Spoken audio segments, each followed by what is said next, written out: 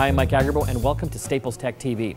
Ready to upgrade to Windows 8? Well, we're going to go through the steps to help you do that. But before you upgrade to any operating system, you'll always want to back up your data. And of course, you can do that to an external hard drive. And if you don't feel comfortable doing it yourself, you can always bring down your desktop or your laptop to Staples, and the EasyTech people will do it for you. So the first thing you want to do when you're upgrading is find out whether you're using Windows XP, Vista, or Windows 7, because there's going to be some differences. With Windows XP and Vista, you've got a couple options. You can either do a clean install or an upgrade.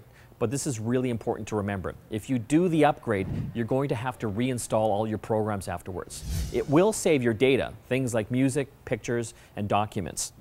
And with a clean install, it wipes out everything. It's a complete fresh version of Windows on there. And no matter what version you go with, make sure that you back up all your data to an external hard drive or another hard drive. And with Windows 7, you have those two options as well. You can do a clean install, but I think most users will probably go with the upgrade because you can save all of your programs, your settings, and of course your data. And if you don't want to do it yourself because maybe it looks a little complicated, Staples EasyTech can help and make it super simple. They've got services to help you install the operating system, create data backups, and can step in if you run into any issues after migrating.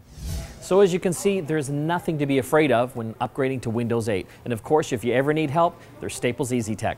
Until next time, I'm Mike Agerbo for Staples Tech TV.